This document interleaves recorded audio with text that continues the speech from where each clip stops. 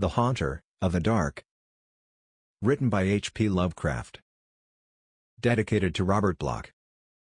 I have seen the dark universe yawning, where the black planets roll without aim, where they roll in their horror unheeded, without knowledge or luster or name. Nemesis. Cautious investigators will hesitate to challenge the common belief that Robert Blake was killed by lightning, or by some profound nervous shock derived from an electrical discharge. It is true that the window he faced was unbroken, but nature has shown herself capable of many freakish performances. The expression on his face may easily have arisen from some obscure muscular source unrelated to anything he saw, while the entries in his diary are clearly the result of a fantastic imagination aroused by certain local superstitions and by certain old matters he had uncovered. As for the anomalous conditions at the deserted church on Federal Hill, the shrewd analyst is not slow in attributing them to some charlatanry, conscious or unconscious, with at least some of which Blake was secretly connected. For after all, the victim was a writer and painter wholly devoted to the field of myth, dream, terror, and superstition, and avid in his quest for scenes and effects of a bizarre, spectral sort. His earlier stay in the city, a visit to a strange old man as deeply given to occult and forbidden lore as he, had ended amidst death and flame, and it must have been some morbid instinct which drew him back from his home in Milwaukee. He may have known of the old stories despite his statements to the contrary in the diary, and his death may have nipped in the bud some stupendous hoax, destined to have a literary reflection. Among those, however, who have examined and correlated all this evidence, there remain several who cling to less rational and commonplace theories. They are inclined to take much of Blake's diary at its face value, and point significantly to certain facts such as the undoubted genuineness of the old church record, the verified existence of the disliked and unorthodox Starry Wisdom sect prior to 1877, the recorded disappearance of an inquisitive reporter named Edwin N. Lillibridge in 1893, and, above all, the look of monstrous, transfiguring fear on the face of the young writer when he died. It was one of these believers who, moved to fanatical extremes, threw into the bay the curiously angled stone and its strangely adorned metal box found in the old church steeple. The black windowless steeple, and not the tower where Blake's diary said those things originally were. Though widely censured both officially and unofficially, this man, a reputable physician with a taste for odd folklore, averred that he had rid the earth of something too dangerous to rest upon it. Between these two schools of opinion the reader must judge for himself. The papers have given the tangible details from a skeptical angle, leaving for others the drawing of the picture as Robert Blake saw it, or thought he saw it, or pretended to see it. Now, studying the diary closely, dispassionately, and at leisure, let us summarize the dark chain of events from the expressed point of view of their chief actor. Young Blake returned to Providence in the winter of 1934-35, taking the upper floor of a venerable dwelling in a grassy court off College Street.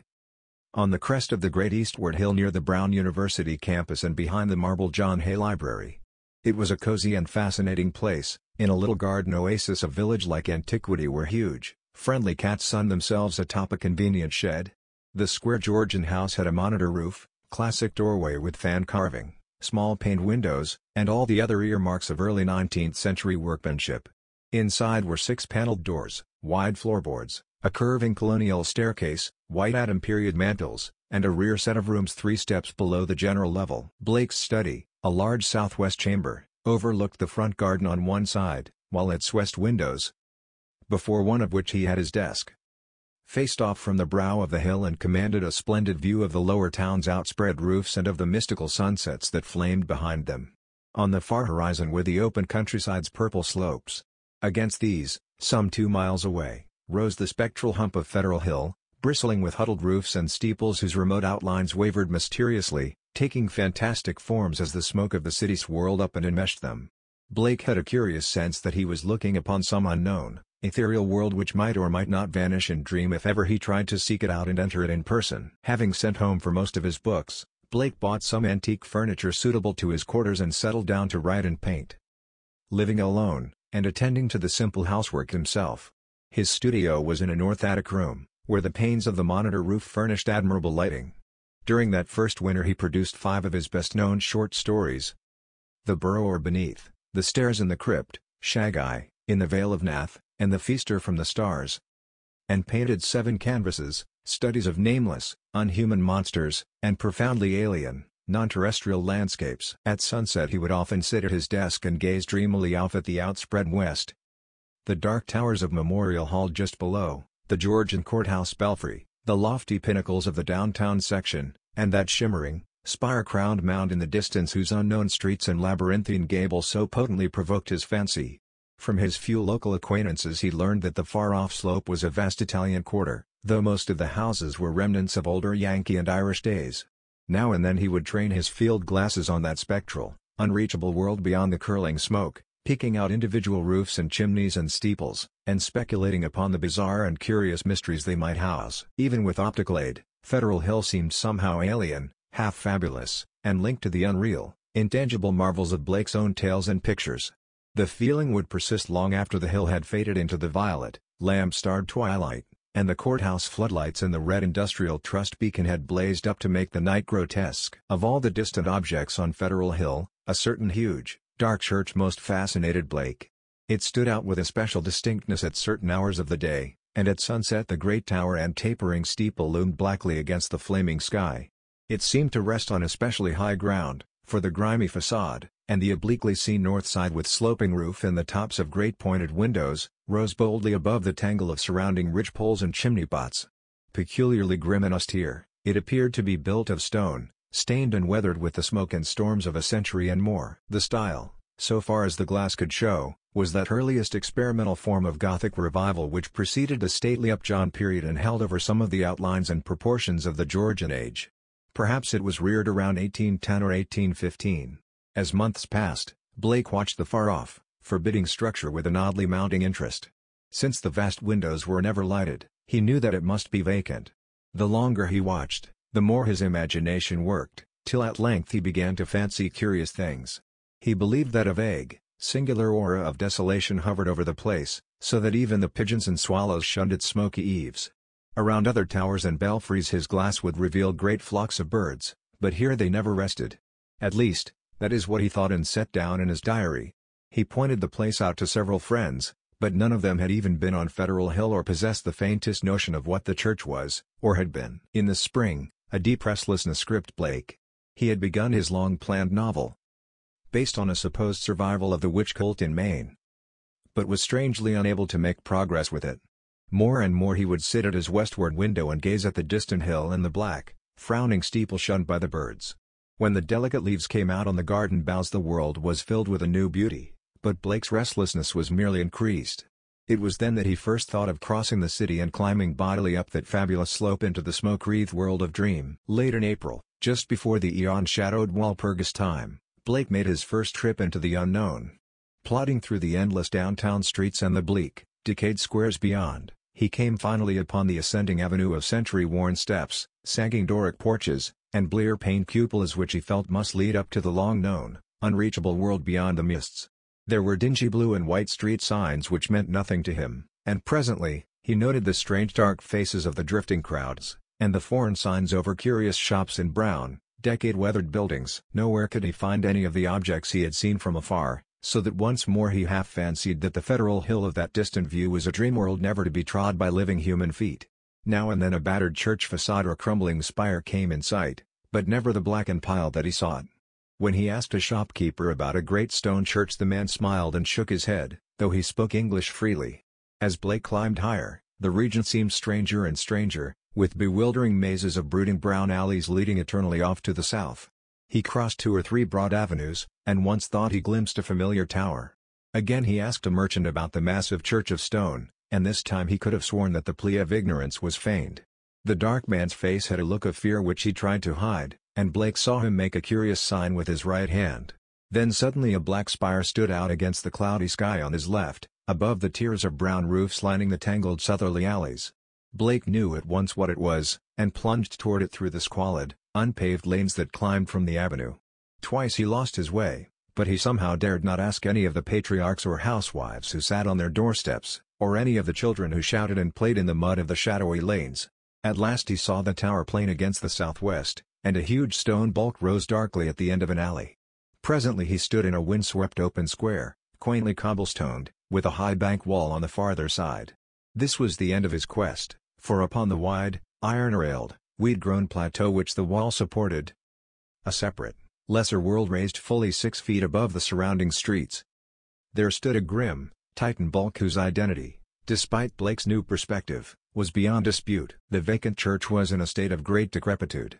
Some of the high stone buttresses had fallen, and several delicate finials lay half lost among the brown, neglected weeds and grasses. The sooty Gothic windows were largely unbroken, though many of the stone mullions were missing. Blake wondered how the obscurely painted panes could have survived so well, in view of the known habits of small boys the world over. The massive doors were intact and tightly closed. Around the top of the bank wall, fully enclosing the grounds, was a rusty iron fence whose gate, at the head of a flight of steps from the square, was visibly padlocked. The path from the gate to the building was completely overgrown. Desolation and decay hung like a pall above the place, and in the birdless eaves and black, ivyless walls Blake felt a touch of the dimly sinister beyond his power to define. There were very few people in the square, but Blake saw a policeman at the northerly end and approached him with questions about the church. He was a great, wholesome Irishman, and it seemed odd that he would do little more than make the sign of the cross and mutter that people never spoke of that building. When Blake pressed him, he said very hurriedly that the Italian priests warned everybody against it, vowing that a monstrous evil had once dwelt there and left its mark. He himself had heard dark whispers of it from his father, who recalled certain sounds and rumors from his boyhood. There had been a bad sect there in the old days. An outlaw sect that called up awful things from some unknown gulf of night. It had taken a good priest to exorcise what had come, though there did be those who said that merely the light could do it. If Father O'Malley were alive, there would be many the thing he could tell. But now there was nothing to do but let it alone.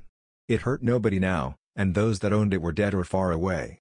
They had run away like rats after the threatening talk in '77, when people began to mind the way folks vanished now and then in the neighborhood.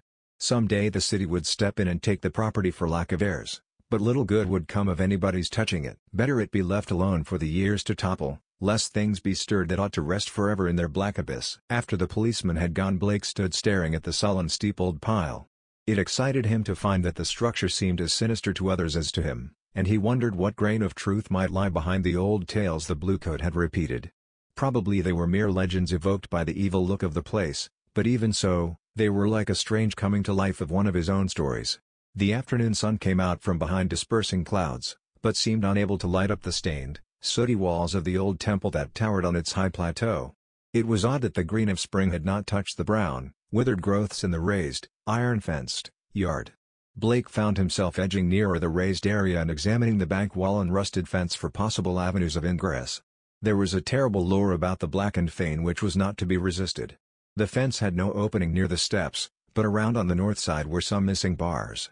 He could go up the steps and walk around on the narrow coping outside the fence till he came to the gap.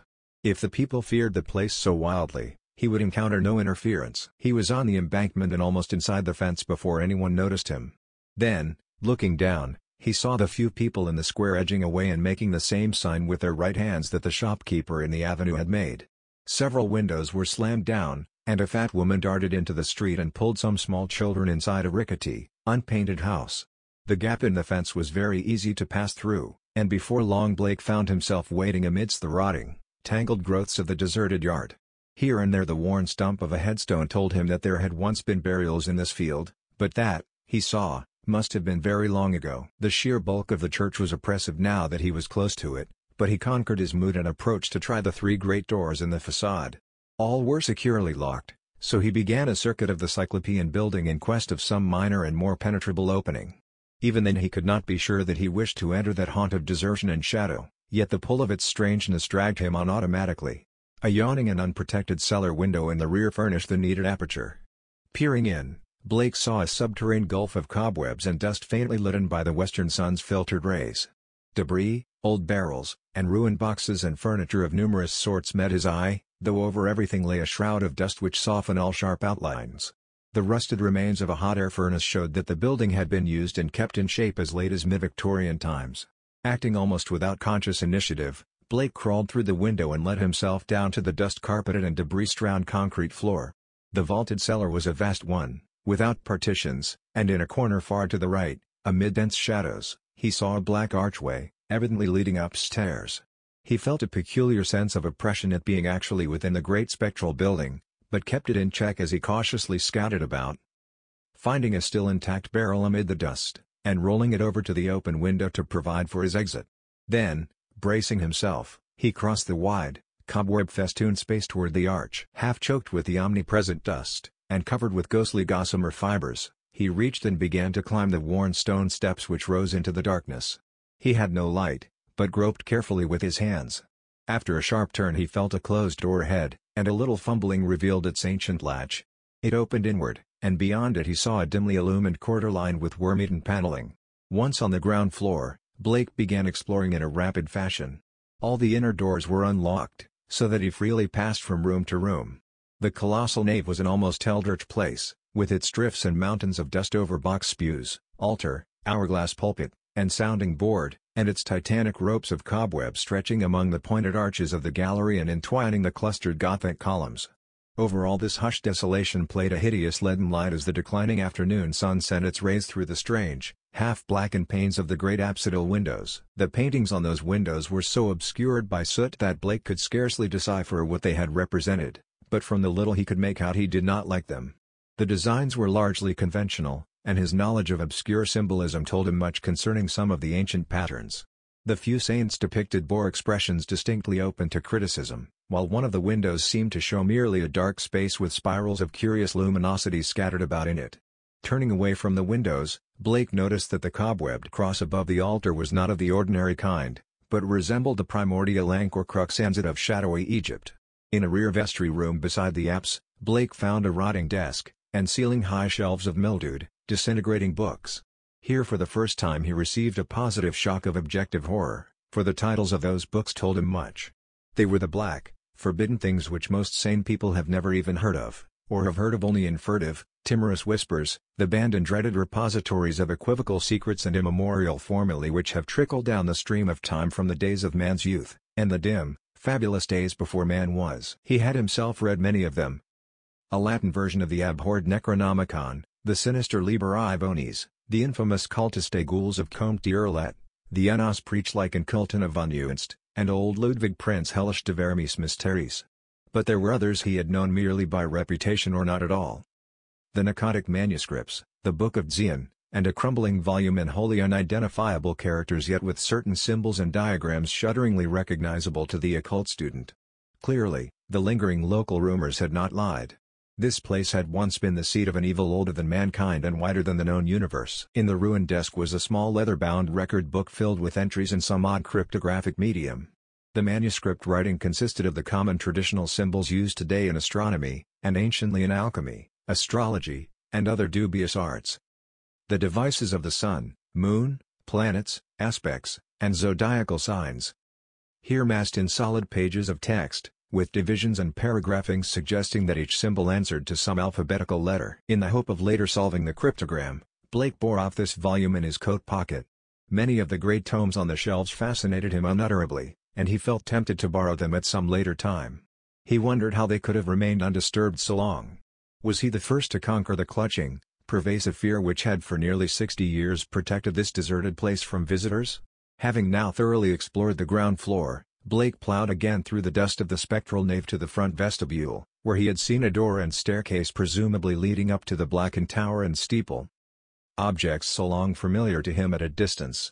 The ascent was a choking experience, for dust lay thick, while the spiders had done their worst in this constricted place. The staircase was a spiral with high, narrow wooden treads, and now and then Blake passed a clouded window looking dizzily out over the city. Though he had seen no ropes below, he expected to find a bell, or peal of bells in the tower, whose narrow, louver-boarded, lancet windows his field glass had studied so often. Here he was doomed to disappointment, for when he attained the top of the stairs he found the tower chamber vacant of chimes, and clearly devoted to vastly different purposes. The room, about 15 feet square, was faintly lighted by 4 lancet windows, one on each side, which were glazed within their screening of decayed louver boards. These had been further fitted with tight, opaque screens, but the latter were now largely rotted away. In the center of the dust-laden floor rose a curiously angled stone pillar some 4 feet in height and 2 in average diameter, covered on each side with bizarre, crudely incised, and wholly unrecognizable hieroglyphs. On this pillar rested a metal box of peculiarly asymmetrical form, its hinged lid thrown back, and its interior holding what looked beneath the decade-deep dust to be an egg-shaped or irregularly spherical object, some 4 inches through. Around the pillar in a rough circle were 7 high-backed Gothic chairs, still largely intact, while behind them, ranging along the dark paneled walls, were 7 colossal images of crumbling, black-painted plaster, resembling more than anything else the cryptic carven megaliths of mysterious Easter Island. In one corner of the cobwebbed chamber a ladder was built into the wall, leading up to the closed trapdoor of the windowless steeple above. As Blake grew accustomed to the feeble light he noticed odd bas-reliefs on the strange open box of yellowish metal. Approaching, he tried to clear the dust away with his hands and handkerchief, and saw that the figurines were of a monstrous and utterly alien kind, depicting entities which, though seemingly alive, resembled no known life form ever evolved on this planet. The 4-inch seeming sphere turned out to be a nearly black, red striated polyhedron with many irregular flat surfaces, either a very remarkable crystal of some sort, or an artificial object of carved and highly polished mineral matter. It did not touch the bottom of the box, but was held suspended by means of a metal band around its center, with 7 queerly designed supports extending horizontally to angles of the box's inner wall near the top. This stone, once exposed, exerted upon Blake an almost alarming fascination. He could scarcely tear his eyes from it, and as he looked at its glistening surfaces he almost fancied it was transparent, with half-formed worlds of wonder within. Into his mind floated pictures of alien orbs with great stone towers, and other orbs with Titan mountains and no mark of life, and still remoter spaces where only a stirring and vague blackness is told of the presence of consciousness and will. When he did look away, it was to notice a somewhat singular mound of dust in the far corner near the ladder to the steeple. Just why it took his attention he could not tell, but something in its contours carried a message to his unconscious mind. Plowing toward it, and brushing aside the hanging cobwebs as he went, he began to discern something grim about it. Hand and handkerchief soon revealed the truth, and Blake gasped with a baffling mixture of emotions. It was a human skeleton, and it must have been there for a very long time. The clothing was in shreds, but some buttons and fragments of cloth bespoke a man's gray suit. There were other bits of evidence. Shoes, metal clasps, huge buttons for round cuffs, a stick pin of bygone pattern, a reporter's badge with the name of the old Providence Telegram, and a crumbling leather pocketbook. Blake examined the latter with care, finding within it several bills of antiquated issue, a celluloid advertising calendar for 1893, some cards with the name Edwin M. Lillibridge, and a paper covered with penciled memoranda. This paper held much of a puzzling nature, and Blake read it carefully at the dim westward window. Its disjointed text included such phrases as the following. Professor Enoch Bowen home from Egypt May 1844. Buys Old Free Will Church in July. His archaeological work and studies in occult well known. Dr. Drown of Fourth Baptist warns against starry wisdom in sermon December 29, 1844. Congregation 97 by end of 45. 1846. 3 disappearances. First mention of shining trapezohedron. 7 disappearances 1848. Stories of blood sacrifice begin. Investigation 1853 comes to nothing. Stories of sounds. Father O'Malley tells of devil worship with box found in great Egyptian ruins. Says they call up something that can't exist in light. Flees a little light, and banished by strong light. Then has to be summoned again. Probably got this from deathbed confession of Francis X. Feeney, who had joined Starry Wisdom in 49. These people say the shining trapezohedron shows them heaven and other worlds, and that the haunter of the dark tells them secrets in some way. Story of Orrin B. Eddy 1857. They call it up by gazing at the crystal, and have a secret language of their own. 200 or more in Congregation 1863, exclusive of men at front. Irish Boys Mob Church in 1869 after Patrick Regan's disappearance. Veiled article in J. March 14, 1872, but people don't talk about it. 6 disappearances 1876. Secret committee calls on Mayor Doyle. Action promised February 1877. Church closes in April. Gang. Federal Hill Boys. Threatened doctor and vestryman in May. 181 persons leave city before end of 77. Mention no names. Ghost stories begin around 1880. Try to ascertain truth of report that no human being has entered church since 1877. Ask Lanigan for photograph of place taken 1851. Restoring the paper to the pocketbook and placing the latter in his coat, Blake turned to look down at the skeleton in the dust. The implications of the notes were clear, and there could be no doubt but that this man had come to the deserted edifice 42 years before in quest of a newspaper sensation which no one else had been bold enough to attempt. Perhaps no one else had known of his plan. Who could tell? But he had never returned to his paper. Had some bravely suppressed fear risen to overcome him and bring on sudden heart failure? Blake stooped over the gleaming bones and noted their peculiar state. Some of them were badly scattered, and a few seemed oddly dissolved at the ends. Others were strangely yellowed, with vague suggestions of charring. This charring extended to some of the fragments of clothing. The skull was in a very peculiar state. Stained yellow, and with a charred aperture in the top as if some powerful acid had eaten through the solid bone. What had happened to the skeleton during its 4 decades of silent entombment here Blake could not imagine. Before he realized it, he was looking at the stone again, and letting its curious influence call up a nebulous pageantry in his mind. He saw processions of robed, hooded figures whose outlines were not human, and looked on endless leagues of desert lined with carved, sky-reaching monoliths. He saw towers and walls, in nighted depths under the sea, and vortices of space, where wisps of black mist floated before thin shimmerings of cold purple haze. And beyond all else, he glimpsed an infinite gulf of darkness, where solid and semi-solid forms were known only by their windy stirrings, and cloudy patterns of force seemed to superimpose order on chaos and hold forth a key to all the paradoxes and arcana of the worlds we know. Then all at once the spell was broken by an access of gnawing, indeterminate panic fear. Blake choked and turned away from the stone, conscious of some formless alien presence close to him and watching him with horrible intentness. He felt entangled with something. Something which was not in the stone, but which had looked through it, at him. Something which would ceaselessly follow him with a cognition that was not physical sight. Plainly, the place was getting on his nerves. As well it might in view of his gruesome find. The light was waning, too, and since he had no illuminant with him he knew he would have to be leaving soon. It was then, in the gathering twilight, that he thought he saw a faint trace of luminosity in the crazily angled stone. He had tried to look away from it, but some obscure compulsion drew his eyes back. Was there a subtle phosphorescence of radioactivity about the thing? What was it that the dead man's notes had said concerning a shining trapezohedron? What, anyway, was this abandoned lair of cosmic evil? What had been done here, and what might still be lurking in the bird-shunned shadows? It seemed now as if an elusive touch of fetor had arisen somewhere close by, though its source was not apparent. Blake seized the cover of the long open box and snapped it down.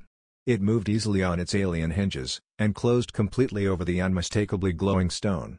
At the sharp click of that closing a soft stirring sound seemed to come from the steeple's eternal blackness overhead, beyond the trapdoor. Rats, without question. The only living things to reveal their presence in this accursed pile since he had entered it. And yet that stirring in the steeple frightened him horribly, so that he plunged almost wildly down the spiral stairs, across the ghoulish nave, into the vaulted basement, out amidst the gathering dusk of the deserted square, and down through the teeming, fear-haunted alleys and avenues of Federal Hill toward the sane central streets and the home-like brick sidewalks of the college district. During the days which followed, Blake told no one of his expedition. Instead, he read much in certain books, examined long years of newspaper files downtown, and worked feverishly at the cryptogram in that leather volume from the cobwebbed vestry room. The cipher, he soon saw, was no simple one, and after a long period of endeavor he felt sure that its language could not be English, Latin, Greek, French, Spanish, Italian, or German. Evidently he would have to draw upon the deepest wells of his strange erudition. Every evening the old impulse to gaze westward returned, and he saw the black steeple as a viewer amongst the bristling roofs of a distant and half-fabulous world. But now it held a fresh note of terror for him. He knew the heritage of evil lore it masked, and with the knowledge his vision ran riot in queer new ways. The birds of spring were returning, and as he watched their sunset flights he fancied they avoided the gaunt, lone spire as never before. When a flock of them approached it, he thought, they would wheel and scatter in panic confusion. And he could guess at the wild twitterings which failed to reach him across the intervening miles. It was in June that Blake's diary told of his victory over the cryptogram.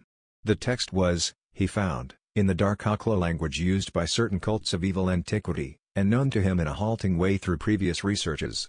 The diary is strangely reticent about what Blake deciphered, but he was patently awed and disconcerted by his results.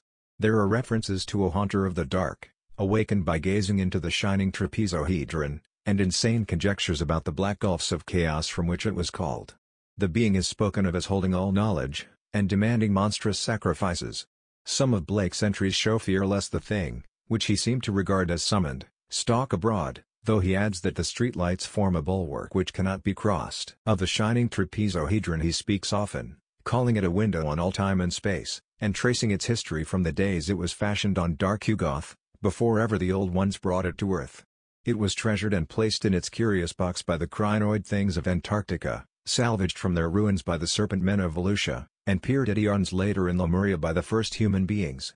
It crossed strange lands and stranger seas, and sank with Atlantis before a Minoan fisher meshed it in his net and sold it to swarthy merchants from Nididkim. The pharaoh Neferenka built around it a temple with a windowless crypt, and did that which caused his name to be stricken from all monuments and records. Then it slept in the ruins of that evil fane which the priests and the new pharaoh destroyed, till the Delver Spade once more brought it forth to curse mankind. Early in July, the newspapers oddly supplement Blake's entries, though in so brief and casual a way that only the diary has called general attention to their contribution. It appears that a new fear had been growing on Federal Hill since a stranger had entered the dreaded church. The Italians whispered of unaccustomed stirrings and bumpings and scrapings in the dark windowless steeple, and called on their priests to banish an entity which haunted their dreams. Something, they said, was constantly watching at a door to see if it were dark enough to venture forth. Press items mentioned the long-standing local superstitions, but failed to shed much light on the earlier background of the horror. It was obvious that the young reporters of today are no antiquarians. In writing of these things in his diary, Blake expresses a curious kind of remorse, and talks of the duty of burying the shining trapezohedron and of banishing what he had evoked by letting daylight into the hideous jutting spire. At the same time, however, he displays the dangerous extent of his fascination, and admits a morbid longing, pervading even his dreams, to visit the accursed tower and gaze again into the cosmic secrets of the glowing stone. Then something in the journal on the morning of July 17 threw the diarist into a veritable fever of horror. It was only a variant of the other half-humorous items about the Federal Hill restlessness, but to Blake it was somehow very terrible indeed. In the night a thunderstorm had put the city's lighting system out of commission for a full hour, and in that black interval the Italians had nearly gone mad with fright. Those living near the dreaded church had sworn that the thing in the steeple had taken advantage of the street lamp's absence and gone down into the body of the church, flopping and bumping around in a viscous, altogether dreadful way. Toward the last it had bumped up to the tower, where there were sounds of the shattering of glass. It could go wherever the darkness reached, but light would always send it fleeing. When the current blazed on again there had been a shocking commotion in the tower, for even the feeble light trickling through the grime-blackened, louver-boarded windows was too much for the thing. It had bumped and slithered up into its tenebrous steeple just in time.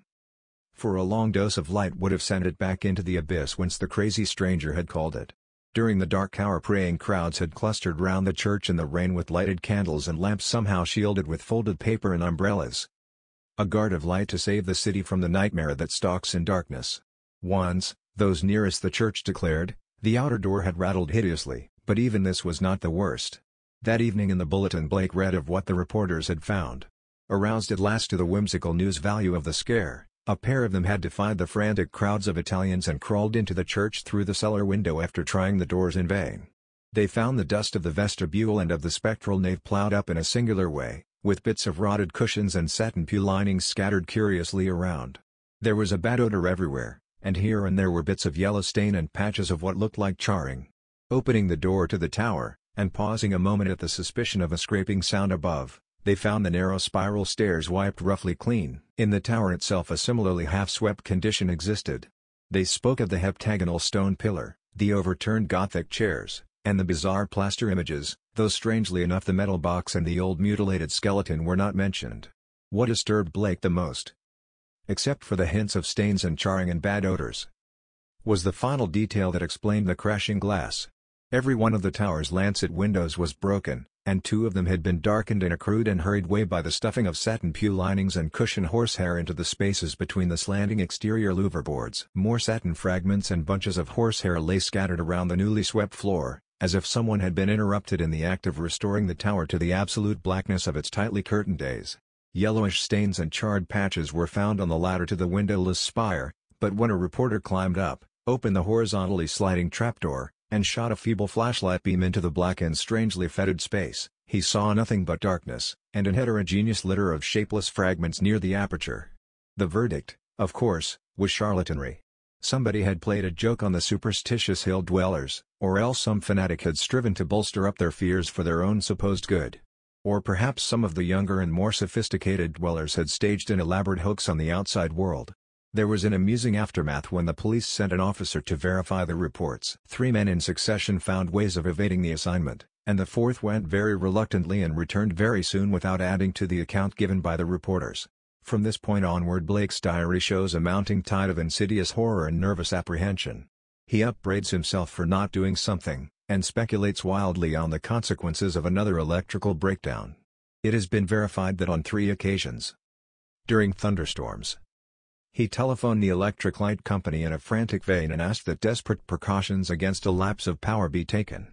Now and then his entries show concern over the failure of the reporters to find the metal box and stone, and the strangely marred old skeleton, when they explored the shadowy tower room. He assumed that these things had been removed. Whither, and by whom or what, he could only guess, but his worst fears concerned himself, and the kind of unholy rapport he felt to exist between his mind and that lurking horror in the distant steeple. That monstrous thing of night which his rashness had called out of the ultimate black spaces. He seemed to feel a constant tugging at his will, and callers of that period remember how he would sit abstractedly at his desk and stare out of the west window at that far-off, spire-bristling mound beyond the swirling smoke of the city. His entries dwell monotonously on certain terrible dreams, and of a strengthening of the unholy rapport in his sleep. There is mention of a night when he awaked to find himself fully dressed, outdoors, and headed automatically down College Hill toward the west. Again and again he dwells on the fact that the thing in the steeple knows where to find him. The week following July 30th is recalled as the time of Blake's partial breakdown. He did not dress, and ordered all his food by telephone. Visitors remarked the cords he kept near his bed, and he said that sleepwalking had forced him to bind his ankles every night with knots which would probably hold or else waken him with the labor of untying. In his diary he told of the hideous experience which had brought the collapse. After retiring on the night of the 30th he had suddenly found himself groping about in an almost black space. All he could see were short, faint, horizontal streaks of bluish light, but he could smell an overpowering fetor and hear a curious jumble of soft, furtive sounds above him. Whenever he moved he stumbled over something, and at each noise there would come a sort of answering sound from above.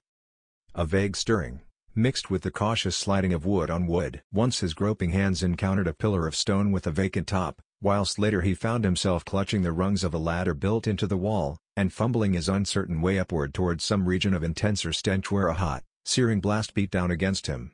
Before his eyes a kaleidoscopic range of phantasmal images played, all of them dissolving at intervals into the picture of a vast, unplumbed abyss of night wherein world suns and worlds of an even profounder blackness. He thought of the ancient legends of ultimate chaos, at whose center sprawls the blind idiot god Azathoth, lord of all things, encircled by his flopping horde of mindless and amorphous dancers, and lulled by the thin monotonous piping of a demoniac flute held in nameless pause. Then a sharp report from the outer world broke through his stupor and roused him to the unutterable horror of his position. What it was, he never knew. Perhaps it was some belated peal from the fireworks heard all summer on Federal Hill as the dwellers hail their various patron saints, or the saints of their native villages in Italy. In any event he shrieked aloud, dropped frantically from the ladder, and stumbled blindly across the obstructed floor of the almost lightless chamber that encompassed him. He knew instantly where he was, and plunged recklessly down the narrow spiral staircase, tripping and bruising himself at every turn. There was a nightmare flight through a vast cobweb nave, whose ghostly arches reached up to realms of leering shadow, a sightless scramble through a littered basement, a climb to regions of air and streetlights outside, and a mad racing down a spectral hill of gibbering gables, across a grim, silent city of tall black towers, and up the steep eastward precipice to his own ancient door. On regaining consciousness in the morning he found himself lying on his study floor fully dressed. Dirt and cobwebs covered him, and every inch of his body seemed sore and bruised. When he faced the mirror he saw that his hair was badly scorched, while a trace of strange, evil odor seemed to cling to his outer clothing. It was then that his nerves broke down. Thereafter, lounging exhaustedly about in a dressing gown, he did little but stare from his west window, shiver at the threat of thunder, and make wild entries in his diary. The great storm broke just before midnight on August 8. Lightning struck repeatedly in all parts of the city, and 2 remarkable fireballs were reported. The rain was torrential, while a constant fusillade of thunder brought sleeplessness to thousands. Blake was utterly frantic in his fear for the lighting system, and tried to telephone the company around 1 a.m., though by that time service had been temporarily cut off in the interest of safety. He recorded everything in his diary. The large, nervous, and often undecipherable hieroglyphs telling their own story of growing frenzy and despair, and of entries scrawled blindly in the dark. He had to keep the house dark in order to see out the window, and it appears that most of his time was spent at his desk, peering anxiously through the rain across the glistening miles of downtown roofs at the constellation of distant lights marking Federal Hill. Now and then he would fumblingly make an entry in his diary, so that detached phrases such as, "The lights must not go. It knows where I am. I must destroy it. And, It is calling to me, but perhaps it means no injury this time," are found scattered down two of the pages. Then the lights went out all over the city. It happened at 2:12 a.m. according to Powerhouse records, but Blake's diary gives no indication of the time. The entry is merely, "Lights out. God help me." On Federal Hill there were watchers as anxious as he, and rain-soaked knots of men paraded the square and alleys around the evil church with umbrella-shaded candles, electric flashlights, oil lanterns, crucifixes, and obscure charms of the many sorts common to southern Italy. They blessed each flash of lightning, and made cryptical signs of fear with their right hands when a turn in the storm caused the flashes to lessen and finally to cease altogether. A rising wind blew out most of the candles, so that the scene grew threateningly dark. Someone roused Father Merluzzo of Spirito Santo Church, and he hastened to the dismal square to pronounce whatever helpful syllables he could. Of the restless and curious sounds in the blackened tower, there could be no doubt whatever. For what happened at 2:35 we have the testimony of the priest, a young, intelligent, and well-educated person, of Patrolman William J. Monahan of the Central Station, an officer of the highest reliability who had paused at that part of his beat to inspect the crowd, and of most of the 78 men who had gathered around the church's high bank wall. Especially those in the square where the eastward facade was visible. Of course there was nothing which can be proved as being outside the order of nature. The possible causes of such an event are many. No one can speak with certainty of the obscure chemical processes arising in a vast, ancient, ill-aired, and long-deserted building of heterogeneous contents. Mephitic vapors, spontaneous combustion, pressure of gases born of long decay. Any one of numberless phenomena might be responsible. And then, of course, the factor of conscious charlatanry can by no means be excluded. The thing was really quite simple in itself, and covered less than 3 minutes of actual time. Father Merluzzo, always a precise man, looked at his watch repeatedly. It started with a definite swelling of the dull fumbling sounds inside the black tower.